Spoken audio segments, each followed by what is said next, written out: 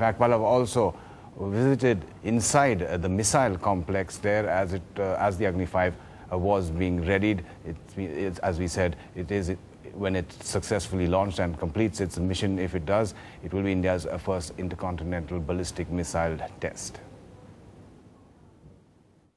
Agni-5, India's first intercontinental ballistic missile, can strike targets 5,000 kilometers away.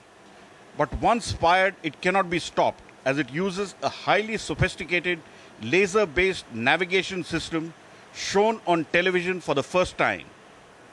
To enter the secret facility, you have to wear a very special clothing. This indigenous technology is highly guarded. India's missile program is its jewel in the crown for the Defense Research and Development Organization. I'm wearing this clean suit and I'm inside the heart of the program. NDTV takes you into the very heart of India's missile program, where precision guidance equipment is made which uses lasers. The missile is 17 meters tall, but in it has almost a 7-kilometer length of wiring. But one of the most difficult things to master was making the heat-resistant material that protects the re-entry vehicle when it comes back into the atmosphere.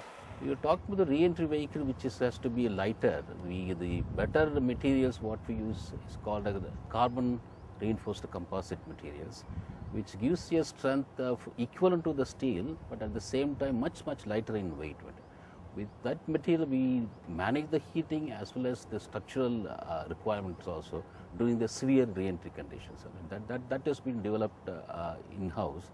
But does it really work? NDTV actually tested it. I am inside the heart of India's missile complex. This is no ordinary tile. This is a tile which flies on the Agni series of missile. This 1 centimeter or so tile, the temperature on the other side of this tile is about 3,000 or 4,000 degrees centigrade.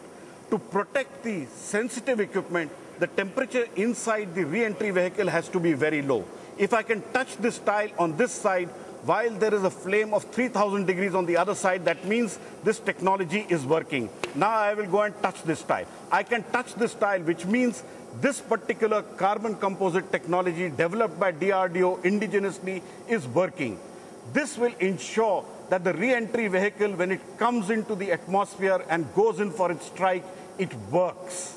With camera person Nagraj, in Hyderabad, Pallav Bagla for NDTV. Do you have the NDTV Profit app? All the markets, all the news and your own homemade, ready-made portfolio available there for you.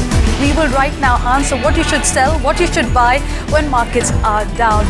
Download at ndtvprofit.com/apps. Get the best app from the channel you trust.